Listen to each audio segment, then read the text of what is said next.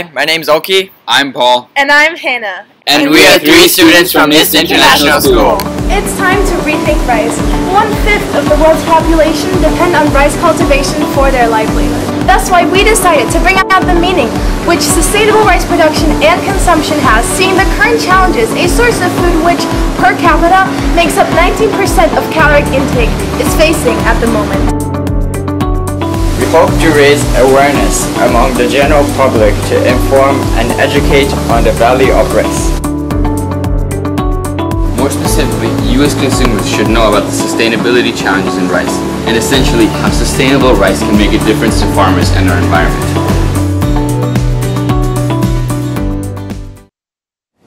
Our aim is to use this video to educate consumers on the importance of sustainability in rice sector. Why does it matter to us?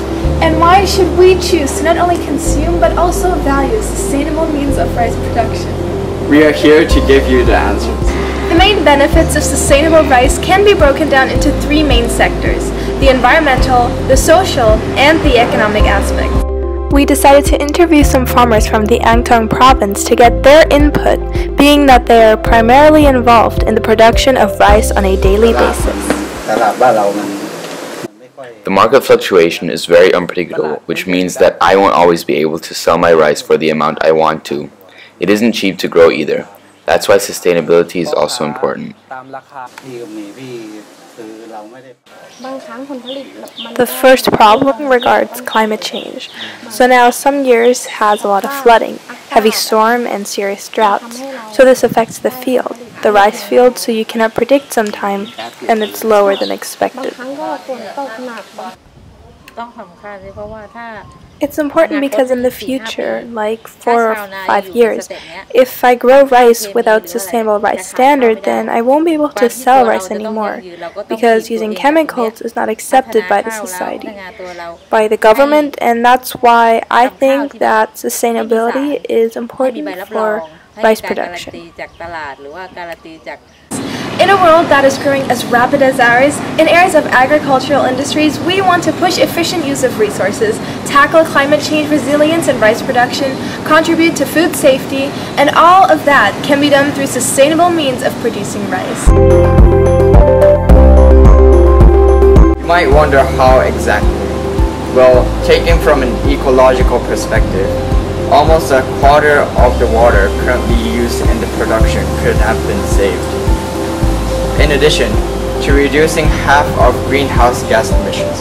Not only that, but sustainable rice even benefits social sectors, such as accounting for workers' health and safety through the reduction of excessive use of pesticides, as well as providing opportunity for farmers to not have to rely on child labor due to fairer prices, consequently increasing opportunity to attend school. Lastly, looking at it from an economic point of view, sustainable rice strives for social development, such as women's empowerment, as by increasing women's access to knowledge, sustainable rice is also expected to lead to higher levels of productivity and profitability. In addition to increasing productivity, it increases national and international food security due to the reduction of pesticide use, as well as leading to a 10% increase in farmers' income. The Sustainable Rice Platform, for instance, is the world's first voluntary sustainable standard for rice, which is a big step towards sustainable agriculture. Its main goal being to promote efficiency and sustainability in the global rice sector through an alliance that links research, production, policymaking, trade, and consumption. We visited Kunlara in the rice department to get expertise, insight, and answers on sustainable rice. As rice, in terms of Thailand, rice is staple food. So Thai people eat rice 3 meals a day, and every meal they need to have a rice for their consumption. Rice is life for Thai people. We eat rice today. In the future, our children need to eat rice as well. So it means that we need to maintain rice production point of view, and also market need to have a mechanism of inclusive the private sector or to create market for this kind of product. We see what value sustainability brings to the rice industry, and perhaps it has enhanced to you why farmers and consumers would most benefit from implementation. But us, our expert Kunlada has highlighted, the standard cannot be implemented by producers alone. For consumption to take responsibility as well, not just put every all responsibility to farmer. And we all here are consumer. And how, if we would like to have a product which produced from a food system or sustainable point of view that you said.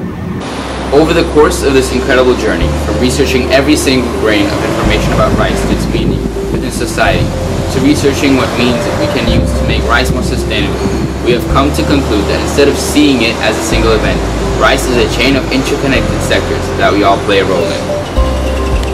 Continuing to support unsustainable means of rice production, not only are we harming the environment and producers, we are ultimately harming ourselves. Our message is simple.